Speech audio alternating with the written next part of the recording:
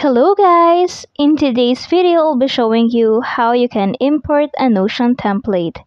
But first, if you want to master your favorite tech platforms, don't forget to subscribe to this channel and hit the notification bell so you won't miss a video.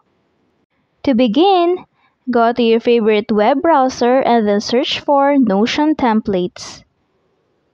And then you can see right here the Notion website where we can download or duplicate some of the templates for free.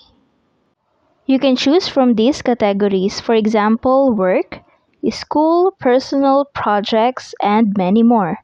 You can also search for the template that you like. So now, for example, I want a template from personal category. Just tap on personal. Now from here, I can choose from health and fitness, personal finance, entertainment, and many more. You can choose from any of this, but for now, I want to choose from personal productivity. So just tap on that. Now from here, I can now search for the template. I can choose from the templates right here, for example, personal goal, habit tracking, journaling, personal home. So now I just choose personal goals templates. So now from here, we can now download or connect this template or duplicate this template to our Notion. And take note that these templates are free.